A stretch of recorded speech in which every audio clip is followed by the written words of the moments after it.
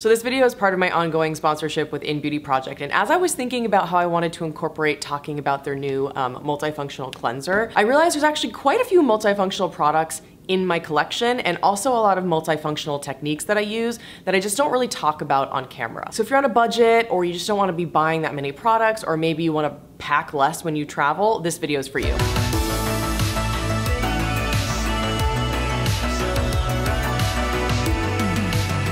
Obviously, I have to start with the innbeauty Keep It Clean Hydrating Gel Cleanser. You know, sometimes for me, cleansers are whatever. I'm like, yeah, it's good. I guess it cleaned my face. Didn't feel like it stripped my face, so works for me. But I've never met a cleanser that can be a first cleanse and a second cleanse, meaning acts as your cleansing balm, cleansing oil, and as your cleanser on wet skin. It has ceramides, which help strengthen your skin barrier. I talk about it all the time, but ceramides are like my skin's favorite thing ever. It also has 10 amino acids that help with resilience and hydration, and vegan collagen for extra hydration benefits. But the most important thing for me is that this reduces the amount of products that I have to own. Now, obviously as a YouTuber, it's a little different. I'm gonna be constantly testing out new things that I buy, that companies send me in PR. But if I weren't a YouTuber, this would be my go-to. It would be the only cleanser that I need to have in my shower. Works fantastically on dry skin to remove makeup. As you'll see in the clip, I just did 2 pumps in my hand on dry skin, massaged it all over my face, and you can instantly see that even without water, it's starting to emulsify and break down all of my makeup and sunscreen. And then I ran to the sink, got my hands wet so I could show you what it looks like when it does start to emulsify with warm water. Everything rinsed off super clean, no eye stinging, no film. And then I went back to the sink, used it as a second cleanse to just make sure that I was getting everything properly, and it was perfect. I honestly just never could have imagined that a gel cleanser can function as a first cleanse, so I'm thrilled. This is by far now my favorite skincare product that innbeauty's ever created. It's 6.7 ounces and you can get it on Sephora for just $25. But if you want to save money, you can use my code KATE15 on innbeauty's website for 15% off. I only have 3 more skincare products and then I'm gonna move on to the makeup. This product I've never talked about on my channel, even though I've been using it for several years, because it's very expensive and it's not super accessible, but you know what? It is the ultimate multifunctional serum for me, and it's the Skinbetter Alto Defense Serum. I'm not even gonna try to remember everything that this does off the top of my head, so I'm gonna read from my phone. Alto Defense combines vitamins C and E and 17 additional antioxidants, basically to provide super comprehensive protection from free radicals. It has polyphenol-rich superfood extracts of acai, turmeric, cocoa, green tea, chlorogenic acids, grapeseed, and Mediterranean olive. Let me just tell you right now, there are ingredients in this that I can't pronounce. And I don't know what they do, but I'm just gonna read them to you in case you know what they do. So it has a blend of coffee, saffron, superoxide dismutase, and ergothioneine, which enhances vitality and radiance. It has an anti-pollution complex, which counteracts the appearance of wrinkles and uneven skin tone. It has a skin-soothing blend that reduces the look of redness. It has licorice extract that helps to brighten the skin. And it has a peptide called, I believe pronounced trifluoroacetyl tripeptide 2, which helps to improve firmness and resiliency. This has so many antioxidants. It's pumped with skin soothers. It has peptides that help soften the appearance of fine lines and wrinkles. It has ingredients that hydrate the skin, ingredients that help strengthen your skin's barrier. So for me, I'm willing to pay this price tag, which is $225 for this 1.7 ounce bottle, or $160 for their 1 ounce bottle. I know it's crazy, like I know that it's a lot, that's why I've never talked about it on my channel, but I use this every single day without fail. And I'm very sensitive to vitamin C, but this doesn't irritate my skin unless my skin is already sensitized, and then I'll just skip it. It has the most wonderful texture. It just really cuts down on the amount of products I need to use in my morning routine. It just has this super thin texture that sets down to just a feeling of like soft velvet on the skin. It's so weightless. And the reason I'm willing to pay that high price tag is because I don't have to use any other serums in the morning. I have extraordinarily sensitive skin. The more products I layer in a routine, the more my skin gets sensitized. So the fact that this does everything in one, I'm good to go. I pop on a moisturizer, my sunscreen, that's it, every single day. I think you have to buy it on the Skinbetter website directly, or you buy it through an esthetician, but I'm pretty sure you just create an account on their website and then you're good to go. Is she pricey? Was she good? In terms of multifunctional products in my nighttime routine, these are my 2 absolute favorites. I have the Peach and Lily Glass Skin Serum and the Dieux Deliverance Serum. I love the Peach and Lily Glass Skin Serum. I've been using it for years. Nothing beats this texture as a hydrating serum for me. It's $39 and you can get it on Ulta, and the website says it's a revolutionary cocktail of peach extract, niacinamide, East Asian mountain yam, madecassoside, peptides, and hyaluronic acid to help visibly hydrate, calm, brighten, and firm the skin. That to me is multifunctional. You know, in a world where you get products from, say, The Ordinary or the Inkey List that really focus on one ingredient, that kind of product doesn't work for me because then I'm layering a ton of different products, different ingredients start interacting negatively with other products I'm layering. I really just prefer to have a bunch of good shit in one product so that I don't have to layer as much, I don't have to buy as much, and it reduces sensitivity. It is so thin and so almost silky as a hydrating serum. A lot of other hydrating serums can be very, very tacky. They can feel very heavy on the skin. And all of these skincare products are fragrance-free and essential oil-free, except the In Beauty cleanser has a very subtle, almost like cucumbery scent. I love it, it's a really nice scent, but everything else is fragrance-free. I love that this does so much in one. It's hydrating, it's soothing, it helps soften the appearance of fine lines and wrinkles, it helps brighten the skin. I mean, it's just perfect. Lastly, I'm on my 5th bottle of the Dieux Skin Deliverance Serum, all of which I have purchased myself, and I just love it. It's fantastic. Similar concept as the Peach and Lily Glass Skin Serum. It hydrates, it brightens, it soothes, and it softens the appearance of fine lines and wrinkles. And I actually like using these together at night because they have the same functions, but with different ingredients, so I feel like I'm getting a real powerhouse. The Deliverance Serum has 1% encapsulated hemp complex, which is basically their proprietary hemp complex that they did a bunch of clinical studies on, and it really showed that it was super effective at calming and soothing the skin when it's irritated. They also have a 3% water lily complex, which also helps to soothe skin and irritation. They also have 2 different peptides that have some crazy names I can't even pronounce. One of them has been clinically studied to boost the skin's firmness and minimize the look of fine lines and wrinkles. The other peptide has a blend of passion flower, white tea, and peptides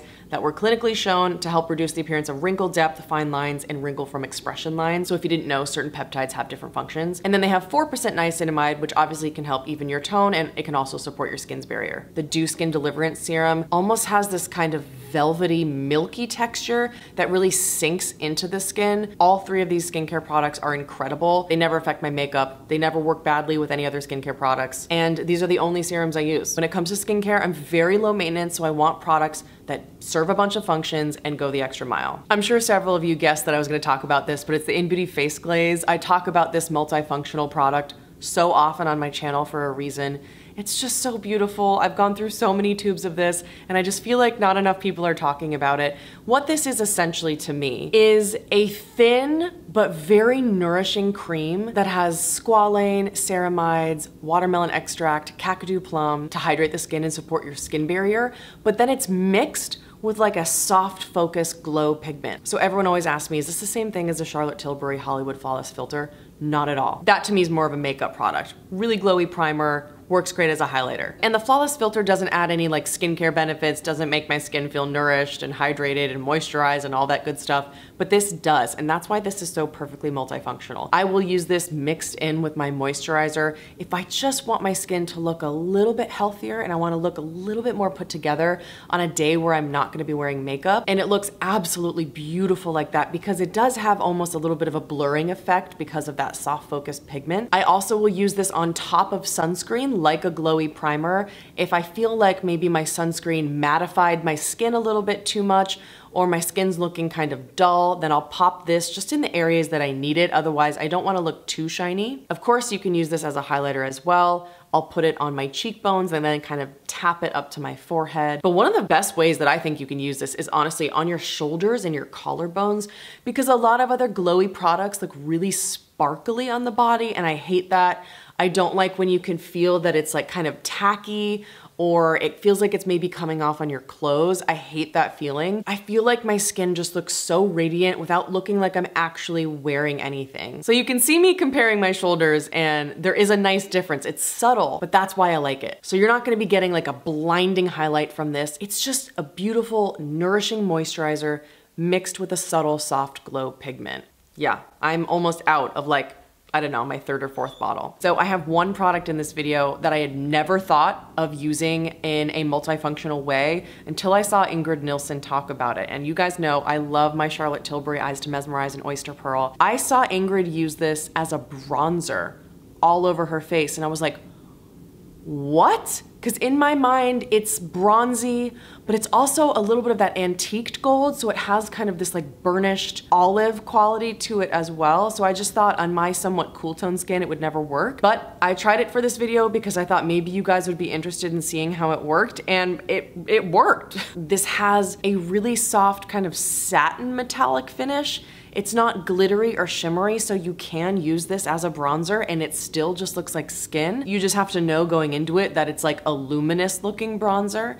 But I was shocked that when you sheer it out over the face, it adds a little bit of warmth, but it also adds almost a little bit of a contour effect too because of that somewhat kind of burnished quality to it. I never in a million years would have thought to use this as a bronzer, but I'm so glad that Ingrid tried it because now it kind of made me step outside the box and think about, okay, what other products do I have in my collection that might work as something else that I've just never thought about because I'm conditioned to think about them as this one thing. Now, obviously this one is shade specific, but you can just use this same mentality and the same technique and apply it to something that might work better on your skin tone. So thank you, Ingrid, for that tip. A multifunctional product that you know I talk about all the time is using a concealer as your foundation. The best way you can get this to work, in my opinion, is to pick a concealer that has a really good amount of coverage for your under eyes, but has a very thin, stretchable finish so that you can really sheer it out all over the face. So you're not left with like a full coverage foundation all over the face and under the eyes in one color. That would look a little flat, right? So instead, take something like the NYX Bear With Me Serum Concealer. I have the shade Vanilla. And if you use a brush that's like really sparse and kind of fluffy, meaning it's not like dense and really stiff, that will really sheer out the coverage so that then you look like you're wearing more of like a medium coverage or even sometimes a light coverage product. If you just use like one pump and put it all over your face, blend it out with a sheer brush, it's gonna look like you're wearing a tinted moisturizer. And so for me, like I do not like to own a lot of foundations, a lot of tinted moisturizers. They take up a lot of space in my collection and ultimately they pretty much end up doing the same thing. I much prefer having one product that serves both functions. And then when you wanna use it under the eyes, just tap it under your eyes and really try not to blend it out so that the coverage stays in place. That way, you look like you're wearing a foundation and a concealer, but it's just one product. The next technique is certainly not gonna be new to anyone, but I wanted to talk about specific products that I actually use it for, and that would be using a lip product as your blush. So my problem is my face eats blush, eats it right up. I put on cream blush, an hour later, it's gone from my face. Every cream blush formula, doesn't matter what it is. Typically, that's why I reach for powder blushes on a daily basis because I don't want to have to go and reapply my blush. But I just love playing with cream blush because it's just so much more fun to apply. But I hate that my face eats cream blush. And so when I'm on the go, you know, I carry really small purses because I have back problems. I just don't have the space to fit in a cream blush and a little brush with it. So instead, I will use a lip color and I'll bring that with me. I'll use it on my lips and I'll do, you know, the classic technique of just kissing your lips and then putting it on your cheeks. So I'll also do it on days when I'm like running late for a work meeting, I gotta get on that Zoom, I'll run downstairs, pop on a lipstick, kiss my fingers, go boop, boop, boop, boop, boop, and I'm good to go. And specifically, I wanted to show you these two formulas. So my first favorite for this technique is the Beauty Pie Shine Up Lip Color Balm in the shade Sexy Berry. I like this one because it has a balmy finish, so it adds a little bit of a sheen to your skin so you can skip highlighter. It just looks like you have kind of juicy skincare applied, which can be really nice. This shade also is just so stunning on the cheeks. You've got a little bit of that berry, but it's also a little bit brown and a little bit rose. It's basically my perfect blush color. If I could find this exact color in a powder, I would be so thrilled because it kind of combines all the shades that I like. The other lip product I love using as a blush is the Rose Ink lipstick in Enigmatic. I believe they describe this as like a rose terracotta. Again, such a perfect blush shade. And this one's more of a satin finish, so you're not gonna get that kind of balmy texture like the Beauty Pie one had. This is gonna just look like a satin blush. It blends like a dream, and it honestly looks like it was made to be a blush. Obviously, you don't need these two specific products. Just look in your collection, see what lip color might work as a blush, what texture might work. You know, I would go for something that isn't like super oily or super matte. Something in the middle is what I find works best for me. Something else you can try doing is using your blush as eyeshadow. I would certainly suggest using a powder because it's just gonna last a lot longer than a cream. You know, I have slightly hooded lids, and as I age, the skin on my upper eyelid is starting to droop down, so it's making my eyelids even more hooded. So for me, like a super emollient cream blush just is not gonna work on my eyes. But these are the two blushes that I actually do use on a regular basis on my eyes, and I love the way that they look. The first is the M Cosmetics Heaven's Glow Radiant Veil Blush in Venetian Rose. I love that the finish of this blush adds a soft sheen to the eyelids without looking like glittery or metallic. And even that soft pink color on the eyes, I actually find to be really flattering. And so when you pair it on the cheeks, you get a beautiful monochromatic look, and the formula is just so easy to blend. It's sheer, but it's very buildable. My favorite to use on the eyes, however, is the Bare Minerals Kiss of Rose Bronzer. It has the softest, most velvety texture. It's super pigmented, so you can see in the application clip, first, when you apply it sort of sheerly, it looks like a really nice wash of like a rosy copper, but you can totally swipe it on with your finger for a really nice, impactful, quite metallic look that I love. But obviously you can take any blush in your collection that you think you might want to use on the eyes, give it a go, see how it turns out. Another technique I'm sure you're all very well aware of is using your bronzer as eyeshadow. This is just my go-to when I'm not gonna be on camera. Like if I just have a Zoom meeting for work, I have a client meeting, and I need to look put together, but I don't wanna look like I'm overdone and wearing a lot of makeup, I just use my bronzer all over my lid, all the way in my crease, and then underneath my eye as a one and done shadow. And I find that the warmth of the bronzer really pops my eye color. And because a bronzer is a few shades darker than my skin, it also adds really nice dimension. Certainly not an innovative concept here, but one that is worthy of being discussed. The last multifunctional technique I have, obviously, is using your blush on your lips as lip color. However, I find that it's really hard to find a cream blush that looks good on the lips. Either the texture feels really thin and not nourishing, or the color ends up looking like way too light and milky on the lips. But for me, one that I use on a regular basis on the cheeks and the lips at the same time is the Wander Beauty On The Glow Blush and Illuminator in Strawberry Fields. Oh my God, this color is absolutely insane. It's like a juicy pinky berry that has a little bit of a shine to it because it's an emollient formula, but it's not thin and slippery where it's gonna slide all around your mouth. It's so easy to apply as a lip color because it is in a stick format. And what's great about it is it also has a highlighter on the end called Nude Glow. It's a super weightless formula, blends like a dream. You can't see any glitter or shimmer particles. And it's sheer enough that I think it would work on all complexions. So you could use the highlighter on top of your cheeks as a highlighter. You could use the highlighter then on your eyes to add a little bit of a sheen. Truly something that serves as a multifunctional product. So those are all my multifunctional products and techniques. I would love to know what you use on a regular basis, what helps save you money, what helps you pack less. I feel like there could be some really interesting video concepts like trying all my blushes as eyeshadows, or like trying my eyeshadows as bronzers, or things like that. You know, I kind of am not very much of an outside the box thinker. I've always been like very much in the square. So this kind of concept really helps me to like change my relationship with products and how I use them. If you like this video, I hope you'll subscribe for more content like this. And wherever you are, I hope you're doing well, and I'll see you in the next one.